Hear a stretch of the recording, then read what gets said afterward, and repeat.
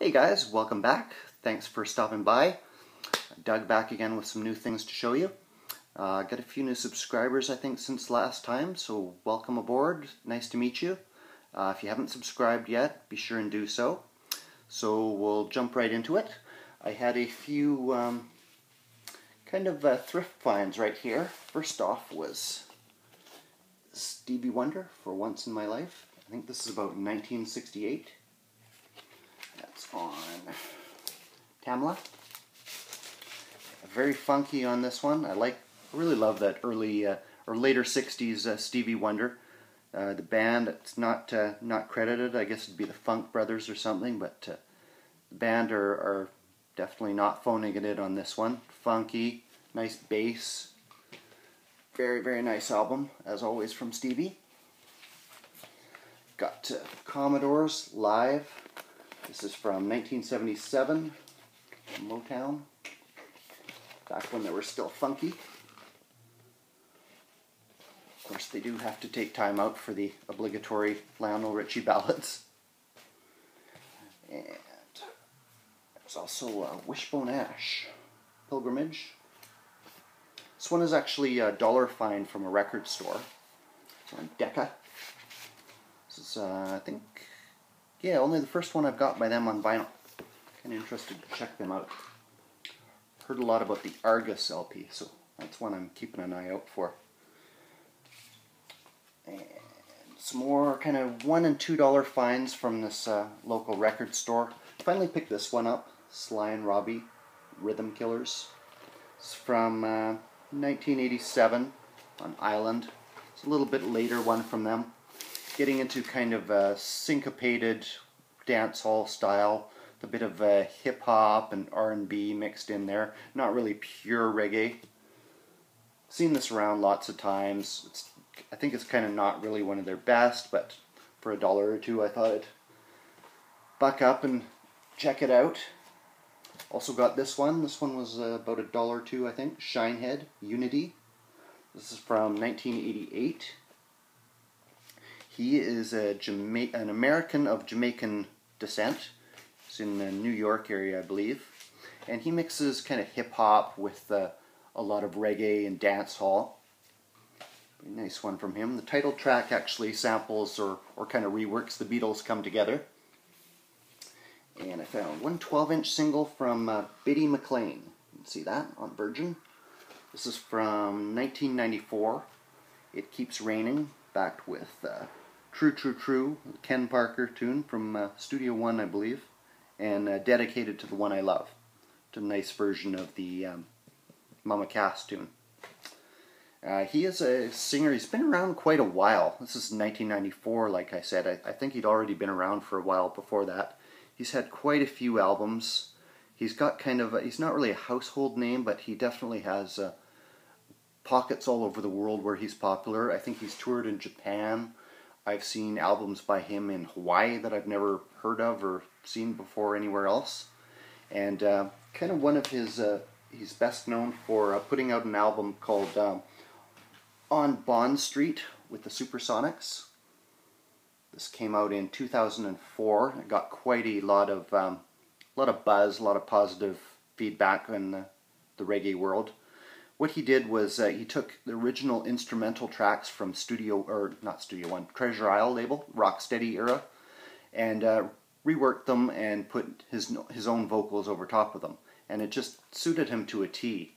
He's kind of a throwback to that very professional, very classy, very soulful kind of singer.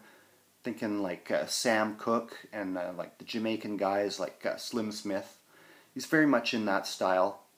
More recently, he's been doing some work with Sly and Robbie, and still around, still doing his thing, putting out new music. Apparently, his live shows are quite something to see. Puts on a great show. And on to some more record store finds. Herbie Mann, Muscle Shoals Nitty Gritty.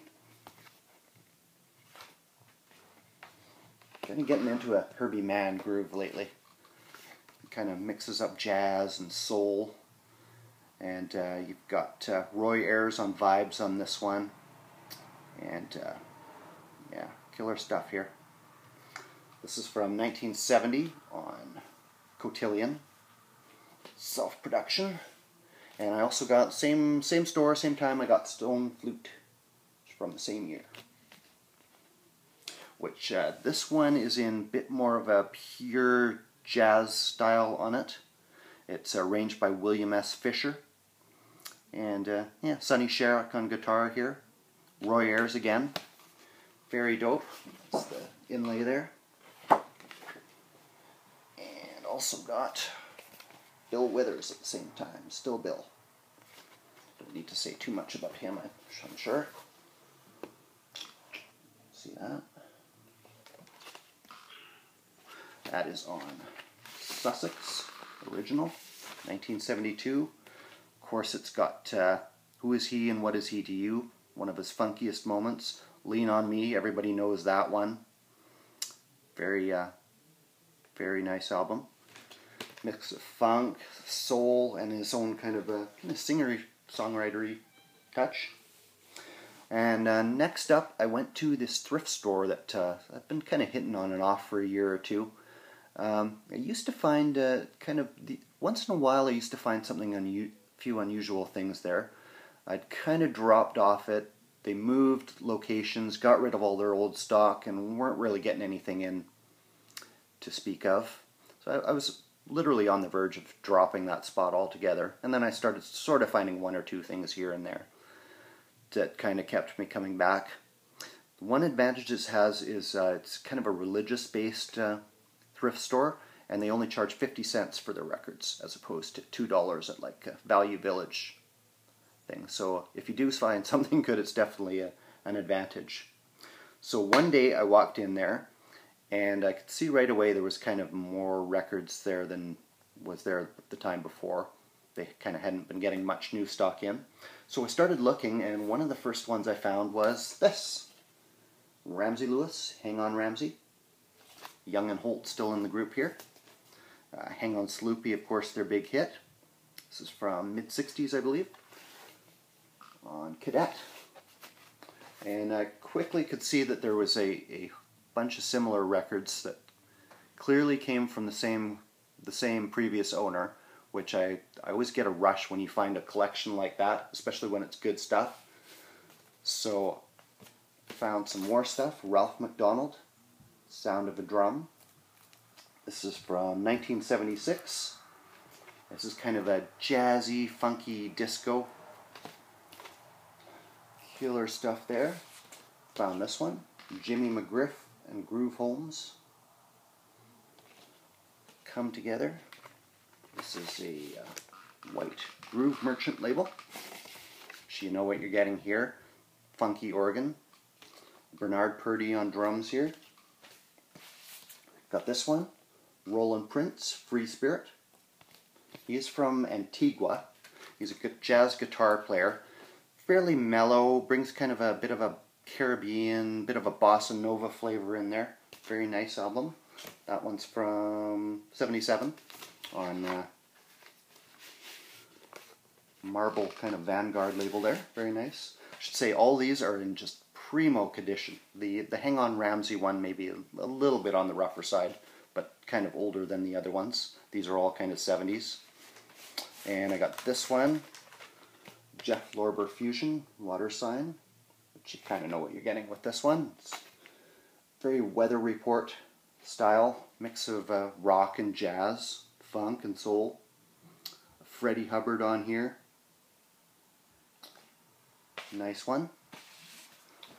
Joe Sample was there, Rainbow Seekers, which there's basically 2/3 of the Crusaders on here. They're just missing Wilton Felder on bass.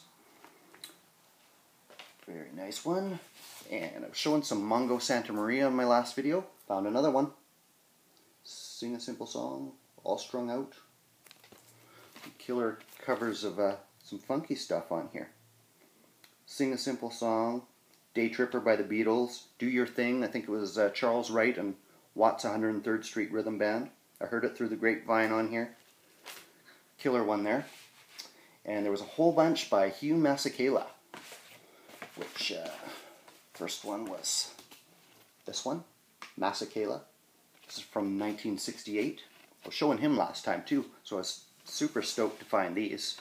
This is on Uni, and this one was actually, this one blew me away. It actually reminded me a lot of Sly and the Family Stone. There's a riot going on. I mean, the first track on here is called Mason Grenades. There's one called Blues for Huey. There's one called Otis, I guess tribute to Otis Redding. And the next song on there after that is called Riot, which was actually covered in Jamaica by the Soul Syndicate, recording for producer Keith Hudson. Which I practically jumped out of the chair when I heard that one. It's like, I know that one. But killer album, very political, very focused, very intense. If you only know him from Grazing in the Grass, you do not know him. Which I still haven't got the album with that one on it. And I also found this one, Masakela, introducing Hedzole Sounds. It's from a few years later, in the early 70s. Killer gatefold on here. Hedzole Sounds was a band from Ghana. Masakela had been introduced to them by Fela Kuti, and members of them actually backed him up on stage at Monterey Pop Festival, along with Big Black on congas. And they toured with him. They did this album and one or two others with him. Recorded partially in America and Africa. And just killer Afro jazz, bit of Afro beat. Wicked stuff. I believe they're also backing him up on this one, I'm Not Afraid. This is about a year later, 1974. Which apparently he's not afraid of almost getting his head crushed like a grape there. But, this one's on Blue Thumb. Again, this one very jazzy, very bit of an Afro. Actually, that one's been called. No, the Hedzole Sounds one has been called the greatest Afro jazz album. And lastly, for Hugh Masekela, this one with Herb Alpert. This is a little bit later, late 1970s, I think. This is more of just a fun party album. These two are just kicking back and having a ball here. Very nice one. And lastly, in that haul from the thrift store, I got this one, Montage, Hey Good Hardy and the Montage. Hey Good Hardy, kind of an easy listening, cheesy guy. But this was kind of an earlier one. I knew he'd played with like Herbie Mann and a couple other people, George Shearing. So I thought I'd give this one a try for 50 cents. It's on the GRT label. And this is not really jazzy too much. It's more in the kind of Sergio Mendes, Brazil 66. They touch on a little bit of that kind of bossa nova flavor. And also the Canadian group The Bells, which was kind of in that similar kind of easy listening pop kind of vibe. So it's kind of nice for what it is. And last up for today, I was going to save, I got a few small haul of records from my buddy that I get some vintage reggae from. I was going to save those for next time and just keep this one short. But we actually just lost Rico Rodriguez very recently, which if you haven't heard of him, he was a trombonist, grew up in Jamaica, at the same time as some of the key members of the Skatalites. He was actually taught the trombone by Don Drummond, founder of the Skatalites. Went to the Alpha Boys school with a lot of those guys, where they learned their instruments. He immigrated to England quite early, in the early 60s, so he kind of missed out on the ska explosion that was happening in Jamaica. Otherwise, he surely would have been right at the forefront of that. But yeah, did his thing, put out a bunch of albums, a lot of records, a lot of singles, and then by the late 70s, the two-tone explosion was starting to come around, and bands like The Specials brought him in to record on their records. Most famously, probably A Message to You, Rudy, by The Specials, which was their version of a Dandy Livingstone hit, which I believe he actually played the trombone lead on the Specials version and on the original. So I thought I would show you what I've got from him. I actually just picked this up the day he died, out of respect. Jamarico. This is from 1982. This is on two-tone, chrysalis. Haven't listened to this one yet, so I was going to save that for next video, but I thought better get this out, get the tribute in there. And I thought I'd show you what else I have by him. This is maybe his most famous album. I got this for $5 at a record fair a few years ago. This is Rico, Man from Waurika. You can see the cover and the seams are a bit messed up, but the vinyl is pretty nice. It's on Island. This is from 1976, I'm thinking. You got Sly and Robbie on here. Just cream of the cream of the players at the time. Lumumba on here, maybe one of his most well-known tunes. Gunga Din, the title track, Man from Waurika. And there's also a dub version of it, which this is a reissue, just came out not that long ago. Waurika dub, white label. Original is rarer than hen's teeth. So that's what I've got for you today, guys. I have probably enough already for another video, but I thought I'd keep this one kind of short. My last couple of ones have gotten a little out of hand. So I got a few more things to show you next time. Record fair season is starting very soon, so I'm hoping to have some cool stuff to show you then. And until then, I'll keep checking out you guys' videos. And I hope everybody's doing well. And cheers. Keep it spinning. Peace, guys.